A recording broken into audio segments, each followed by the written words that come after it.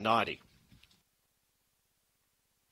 Green light for race 10. Good luck with your investments. This is for Todd's Photographics. Ready to jump. Set. Racing. Out wide, Aston Dijon began brilliantly, goes straight to the early lead. Aston Dijon by 2 lengths. Second, Nero Valentino. Compton Casey to third. Then came Bungaloo Aaron, and Silver Cadillac was ahead of it. Off the back, Aston Dijon low flying up towards the bend. 6 lengths. Compton Casey chases hard. Then Silver Cadillac, but around the corner, it's all Aston Dijon. Aston Dijon much too strong.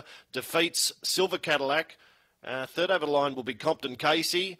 Next over the line then came Nero Valentino, Bungaloo Aaron at around 23. Aston Dijon. He's got a motor, this dog. 3 wins from his last 5 starts. And 23.01 today.